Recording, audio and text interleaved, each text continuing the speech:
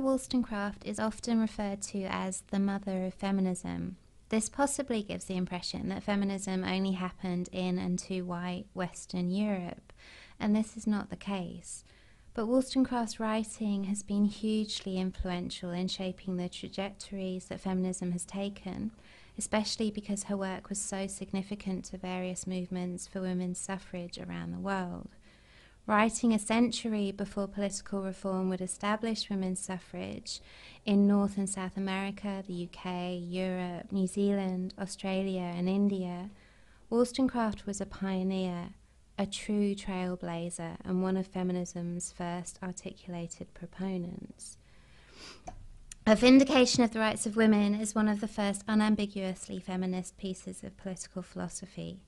Wollstonecraft's argument that women's betterment would benefit all society, effected through political change, and particularly the radical reform of national education, was truly unique for its time. For this, she is often characterized as being the first feminist philosopher. In 2011, Mary Wollstonecraft's image was projected onto Westminster Palace in London to raise support for a permanent statue of the author. That London is still waiting for this statue tells us something, I believe, about why her work is still relevant, and why it is still the case in the early 21st century that we have yet to establish a society truly convivial to subversive feminist thinking. A Vindication of the Rights of Women was first published in 1792. It was an exceedingly controversial text.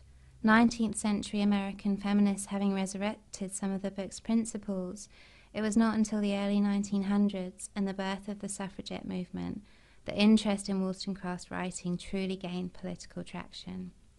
If you don't understand some of the language in it, you're in good company, because this is not easy reading.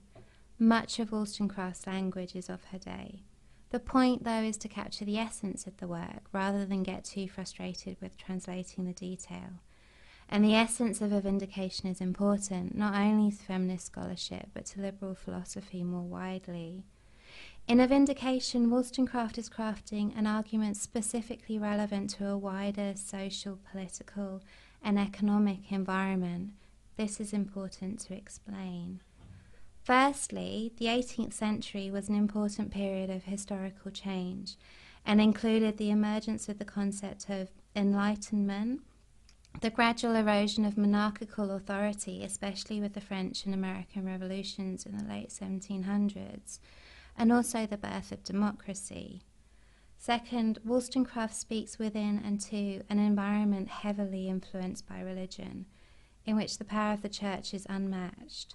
Wollstonecraft's belief in the certainty of divinity is clear, and she answers to God, not to men or government. Morality and virtue are two of the most recurring themes of her writing, and Wollstonecraft repeatedly asserts that a proper education is composed of the early inculcation of moral principles.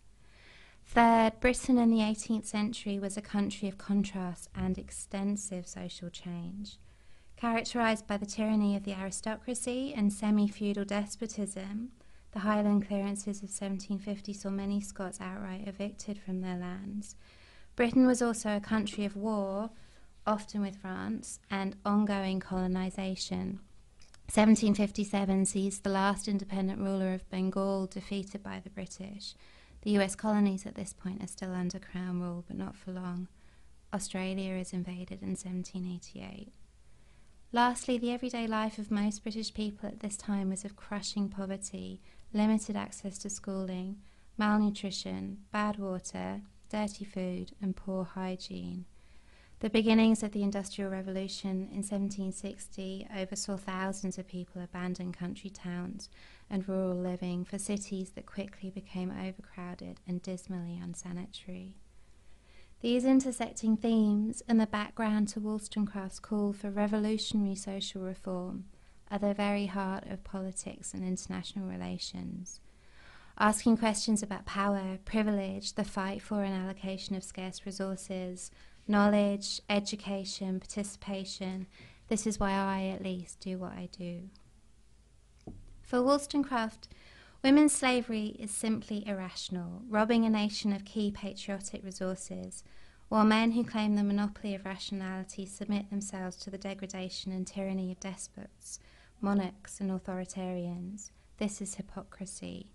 Quote, brutal force has hitherto governed the world, Wollstonecraft argues, while the science of politics remains in its infancy, end quote.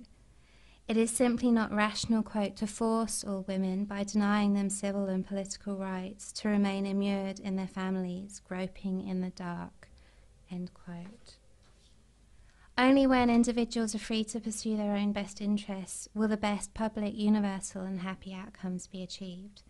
In this, Wollstonecraft is firmly a utilitarian, like other famous liberal political philosophers, especially John Stuart Mill, but also much like the liberal institutionalists who have become so dominant in post-Second World War international relations theory. Utility can mean profit, but for early political philosophers like Wollstonecraft, it is really only happiness. And as for J.S. Mill, Adam Smith, and the like, for Wollstonecraft, the best action is the one that maximizes utility. And individuals, maximizing their own utility, also maximize the larger social utility. This is the core of liberal institutionalist theories of cooperation in IR. The best action is the one that maximizes utility, and this results in the greatest pleasure for the utility of society, creating the greatest happiness, or common good, of the greatest number. For Wollstonecraft, reason is common to all souls, and men and women are equally capable of reason. They should receive the same mental and spiritual training, and are capable of the same intellectual tasks. They must be educated to be enlightened beings. The, quote, more understanding women acquire, end quote, the greater the common virtuous good is served. Quote, where is the sexual difference, asks Wollstonecraft, when the education has been the same, end quote. Argues Wollstonecraft, quote, let their faculties have room to unfold, and their virtues to gain strength, and then determine where the whole sex must stand in the intellectual scale, end quote. For Wollstonecraft, power is masculine, order is liberal, moral, virtuous, and aspirational. Justice is achievable, but only with significant civil and legal revisioning. Quote, nay, the order of society, as it is at present regulated, would not be inverted, for woman would then only have the rank that reason assigned her, end quote. Revolutionary discourse, yes. Subversive rhetoric, not really. For Wollstonecraft, as for much liberal feminism, the existing political arrangements of classical liberalism are enough. Women simply need to be provided with what is good for them, or that which is provided to men. In essence, assigning women the rights of men makes men better men, because they are not then enslaved by notions of irrational grandeur. They are simply serving the common good. This is a highly critical stance to take in relation to existent societal norms in the 18th century, and it makes Wollstonecraft revolutionary. For example, famed Enlightenment philosopher and French revolutionary Jean-Jacques Rousseau had argued in 1762 that women be educated only so that they be pleasing to men. By today's standards, arguing for women having access to the same civil, legal, and educational opportunities as men is hardly groundbreaking. Wollstonecraft is, in essence, making very sure to not ask men to give anything up, and her language is careful towards, and often flattering of, masculinized power. She is also clearly not talking about or interested in working-class women. Her women are often idle, vain, bored, and resoundingly middle class. They are certainly white. But while some have criticised Wollstonecraft's bourgeois elitism, others have noticed that she does recognise class interests as an important component of revolutionary social theory. While the redistribution of wealth may not have been her aim, the articulation of economic forces as significant to the status of women is an important point. For me, it is particularly significant that there is no natural order of things in A Vindication, and Wollstonecraft does not submit to history's lessons to tell us how things should or could be. We are warned, in fact, not to find women's future in the meagre solace of historical precedent.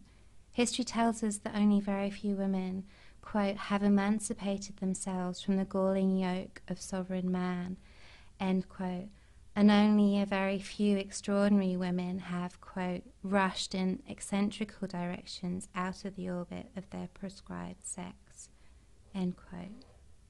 Importantly, women are not naturally inferior in any part of Wollstonecraft's argument. Women's inferiority is established, not by their comparative weakness, but by their ignorance.